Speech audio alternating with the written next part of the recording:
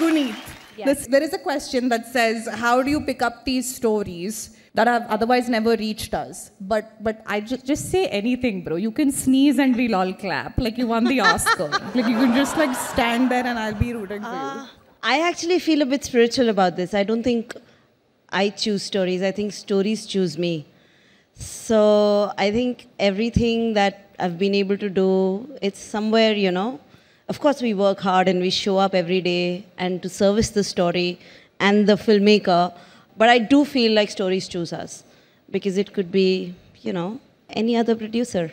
But I'm very grateful.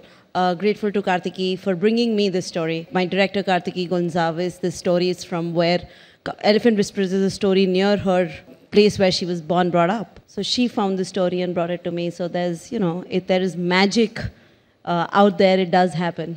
I love that. And you know how you said the story chose you? Yeah. I wish I could say that about a man in my life. Like, I wish I could say he chose me, but, you know, unfortunate.